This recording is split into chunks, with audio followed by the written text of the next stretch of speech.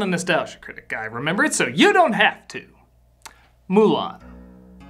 When it first came out, it was a critical and box office hit, but its following seems to have grown bigger and bigger with every passing year. Though I personally found the film okay, I'd be lying if I said I didn't see what drew so many people to it. Its songs are catchy, its comedy is decent, and its lead, though nothing new by movie standards, was kinda different in terms of animated Disney standards. Say what you will about their heroines, but chances are if you were the animated lead of a Disney movie, you probably weren't going to do much swordplay. Hell, one of the few times they did, you had to pretend to be a boy. Think about that. So yeah, while nothing groundbreaking, Mulan still manages to keep folks coming back. Even to the point where people are concerned Disney's gonna ruin their childhood classic with another live-action cash grab. Well, I have good news, my concerned fans. Disney ruined that property long before that version will ever come out.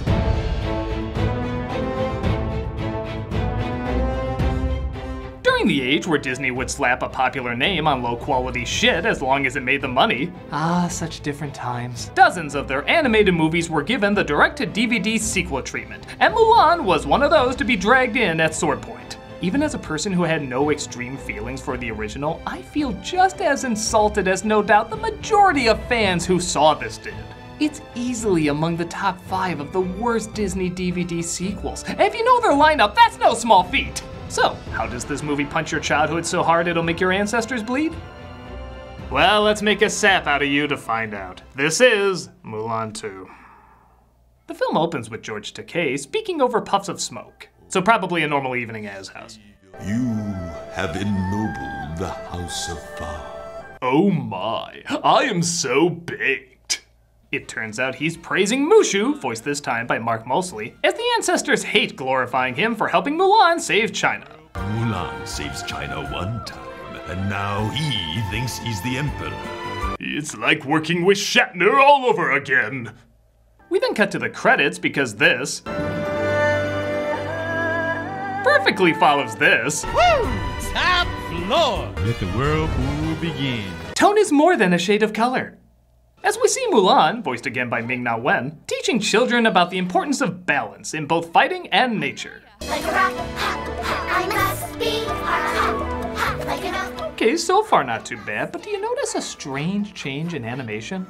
Don't get me wrong, it's still Disney with nice colors and line work, and honestly compared to some of their other DVD sequels, this is a lot better. But everyone for some reason is animated like they're comic relief. In the original, the funny characters move funny, but when the main characters need to move with purpose, strength, or elegance, they seem more solid so you can read the subtlety of their expressions and body language. Here, everybody is bouncy and over the top, like their acting coach was a wavy arm balloon at a car dealership. Just look at how Mulan laughs here.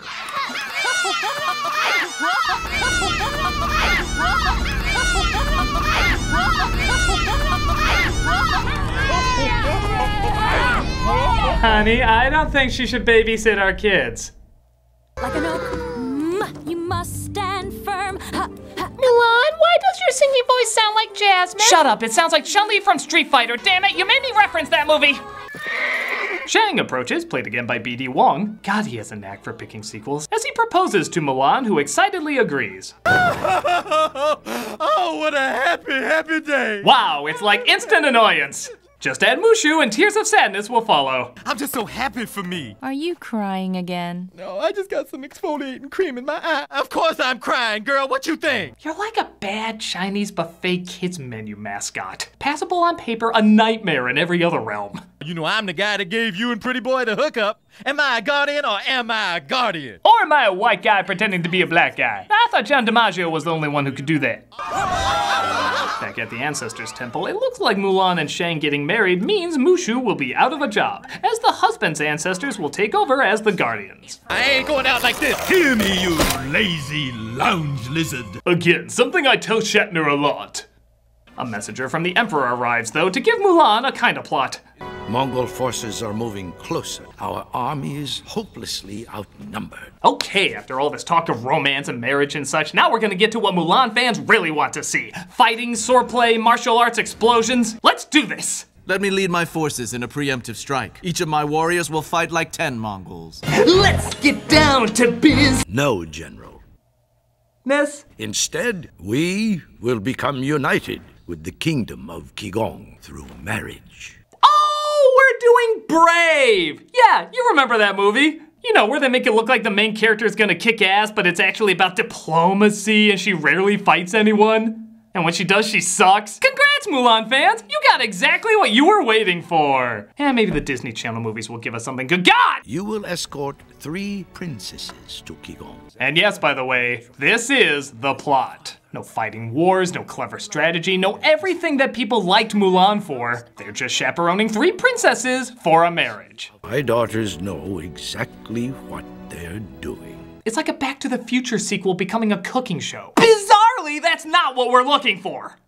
But Mulan is totally down for millions of people being slaughtered, as long as it means someone doesn't have to marry if they're not in love. They consider it an honor to marry in the cause of peace.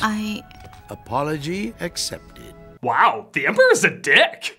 Apology accepted. Oh, and babe, get me a soda. Feminist. We must become one with the countryside. How many troops do you estimate you'll need? 3. 3 companies. 3 men. So they decide to trust the fate of the Emperor's daughters with men so horny they literally sing the exact same song about banging from the first film. Wish I had a girl worth fighting for. Look in your gut, there's a girl worth fighting for. It sounds like I'm paying you for the exact same song. Oh no, it's sung during a barroom brawl. Oh, that makes it completely different. Here's all the monies. I need you to join Mulan and me on a mission. To save China? Naturally. Who are we fighting? The injustice of the patriarchy. You don't want a Mulan 3, huh? By the way, see if you understand this scene introducing the Emperor's daughters.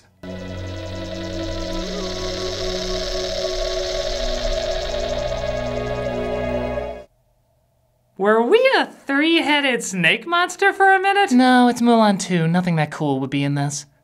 One of the women, though, drops her shoe. Because if this movie's not gonna be Mulan, why not be Cinderella?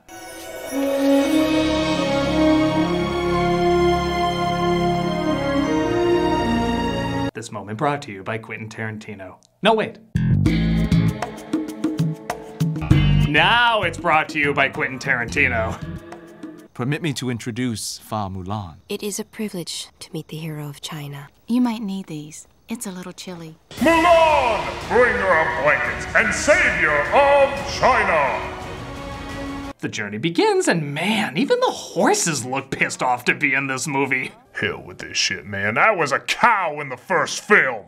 Let's hear some of that stellar direct-to-DVD writing. I realize our duty is to the mission. But I have another duty. To my heart. Ow! That line was so bad it physically assaulted me! But one of the princesses seems to have the hots for chubby Popeye. Did you see the way he looked at me? The gorilla with the bad eye? He's more like a big, cuddly panda bear. He's such a handsome, ugly guy. You didn't even talk to him. A true romantic can tell. Ting Ting, I think she's in love. Aw, isn't that nice? Arranged marriages are bad, but confessing your love to a total stranger is fine. You're just 9 years away. 9 years away. Fa Mulan? Your Highness, is anything wrong? Let's change that line. There we go, not a single thing. I just wanted to compliment you. You were so brave to take your father's place in the army. You see, we replace all the action in this movie by reminding you there was action in the first one. How did you decide between duty and heart? I guess I learned that my duty is to my heart. My duty is to my heart. Man, you can tell they thought so highly of that line, they just had to repeat it over and over. I have another duty. To my heart. How did you decide between duty and heart? My duty is to my heart. My duty is to my heart. Guys, I got it! Then Mulan says, not bad is good. Meanwhile, Mushu, wanting to keep his job as guardian, tries to sabotage Shang and Mulan's marriage by forcing them to split up. Just enough time to stop Mulan from making the biggest mistake of her life. Oh yeah, he's 100% the villain of this picture. Even Scar would be like, what a little psycho. Watch this. You tripped. Marriage is off. Damn it! I forgot they were insane! Yeah, seriously, if my fiance did that, like, hey, we should both be near our horses' dicks. That's when I call off the wedding. The This dude led an army against the Huns, and he's running away from a squirrel, a skunk, a porcupine, and a mouse? Even the Cowardly Lion would be like, dude, seriously, grow a pair. All future Snide comments will be lion-related. One of Mushu's antics sends the carriage spiraling out of control. Again, he adds so much to this movie, as everyone tries to save the princesses inside. Mulan! The rope! Good to know the first major near-death action sequence of this movie comes from the friggin' comic relief. I think this red dragon would be less dangerous.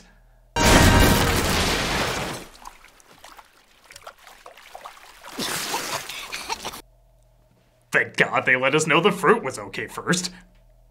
But just because he failed at killing our main leads doesn't mean he has to fail at killing their relationship. I bet he and Mulan are 2 nasty words away from an all-out feud. I have 2 nasty words for you.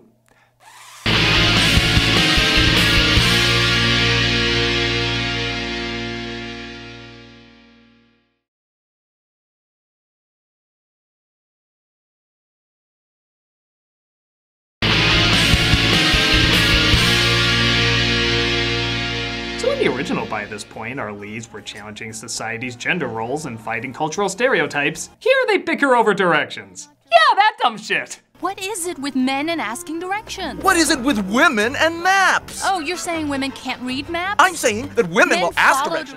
Oh, men are from Beijing, women are from Shanghai. And this movie is from the anus of hell. Mulan, arguer of directions and savior of China. Oh. I better go. I've got the first watch. Don't worry, they've all been kidnapped. The Emperor is paying their ransom as we speak.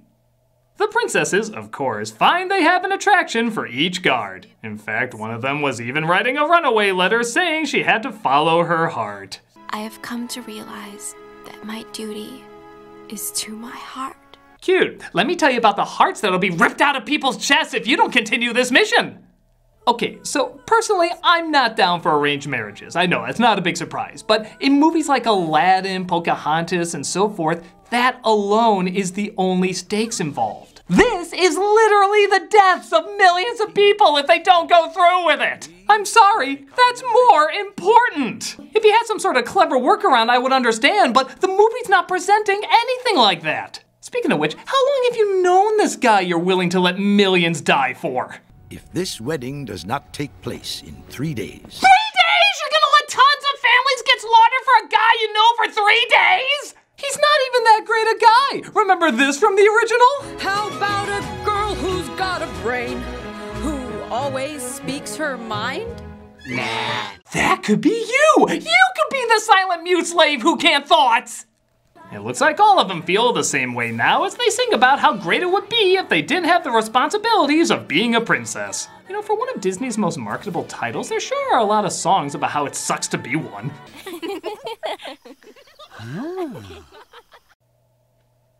Guess he got his jerk-off fantasy for the night. Hey, where's that lizard demon we're supposed to find charming? Oh look, he's making it look like Mulan's calling Shang an idiot and, gasp, even mocking his bad breath. Except for that garlic breath. Wait, that boy can peel paint. Was Mushu hired by the Mongols? He's doing more damage right now than they are. I'll just let this scene speak for itself. Don't play coy. I saw you outside my tent. I haven't left my post. And I suppose you weren't gossiping about me with the princesses. This is the stupidest thing we've ever stupid. Why are you talking with your hand over your mouth? I wouldn't want to peel your paint. What is that, Chinese slur for something? I'm discovering so much. Saying peel your paint, calling someone Fredo, all sorts of stuff I didn't know were offensive. And in the great tradition of awkwardly paused Disney frames, here's another one to add to your collection. And next time, don't leave your post. Next time, don't leave your post. My God, it's like what Damien saw in the dream sequence from Exorcist. Except somehow this feels more evil. The guards invite the princesses to the nearby village without telling Mulan, so Mulan goes to find them without telling Shang. China is so dead. As you'd expect, they start to fall in love as Mulan finds them and they confess their feelings. Fa Mulan, it's love. Mulan, totally a squeer when she's gonna let China die, and savior of China! But Shang finds them and says, hey, remember people dying and shit? I'm so sorry to break up your little party. Ooh, this is gonna be good. You wore this guy on shirts, kids.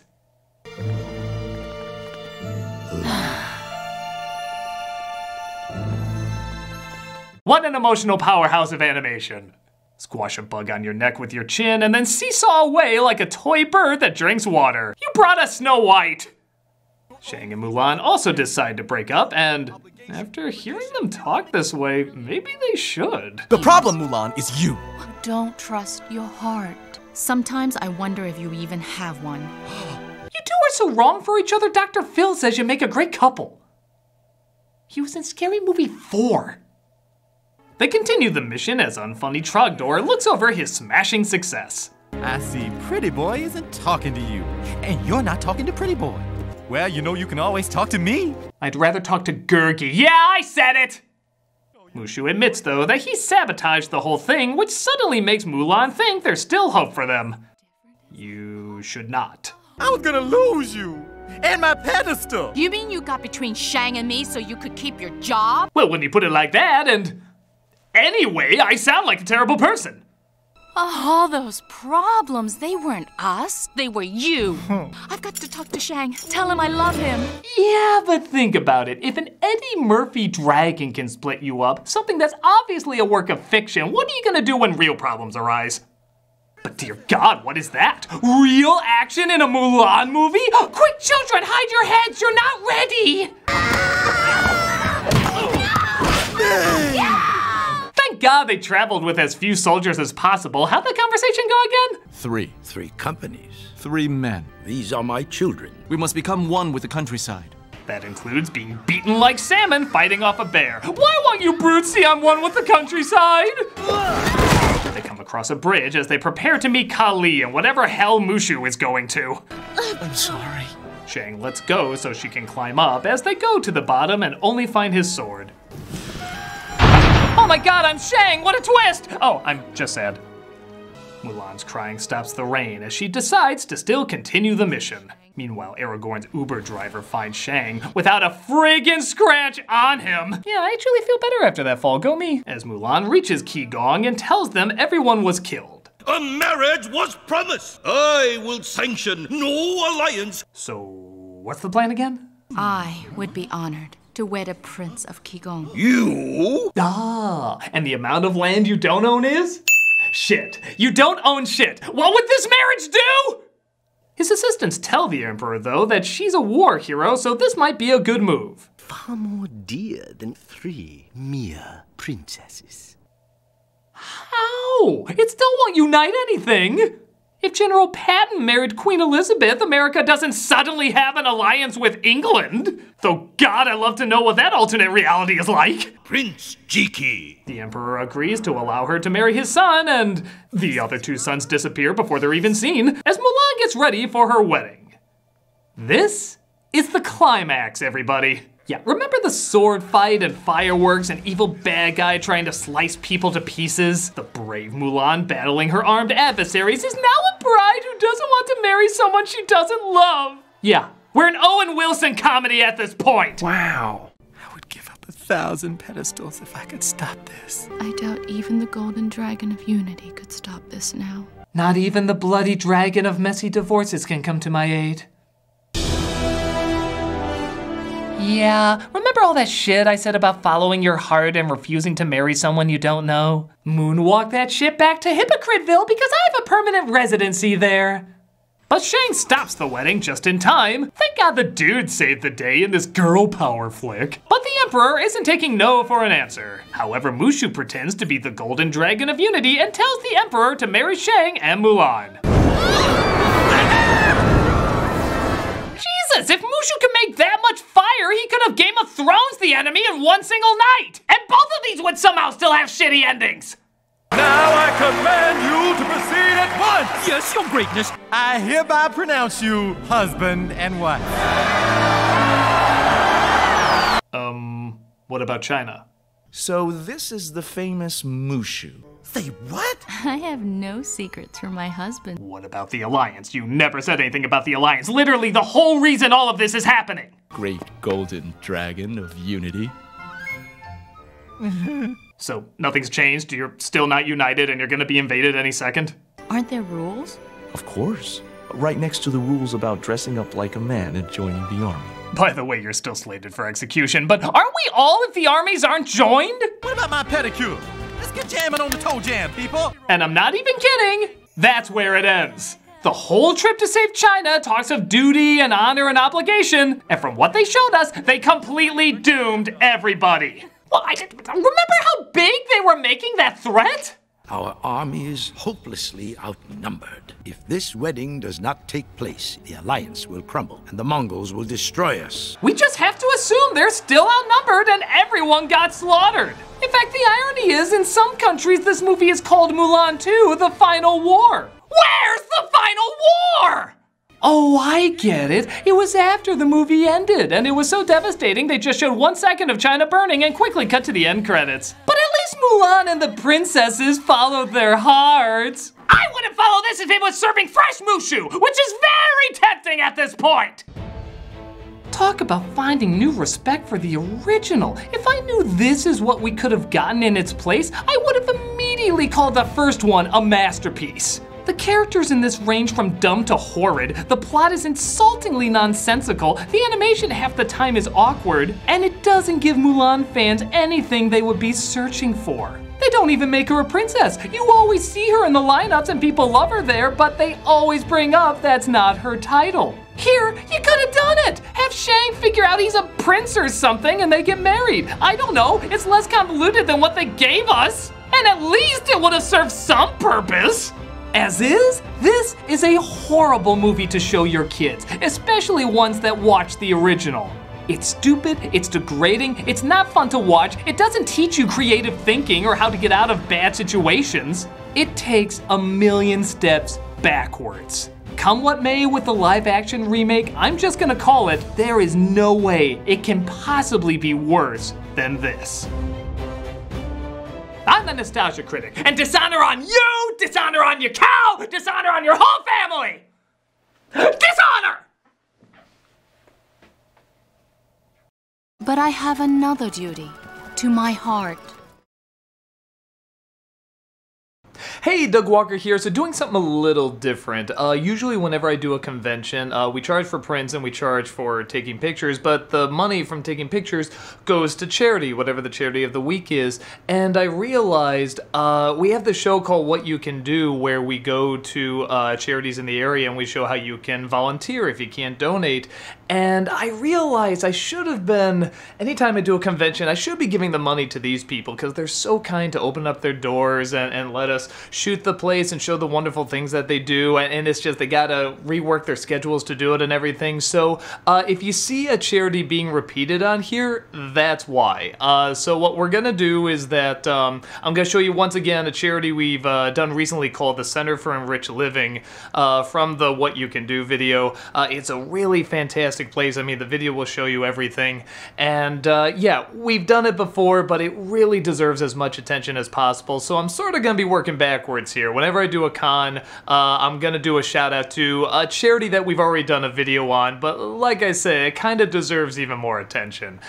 So with that said, here's the video from that. Check it out, I can talk, if you can, because it's a wonderful place, and definitely donate, or if you can volunteer, it's a fantastic place. Take a look.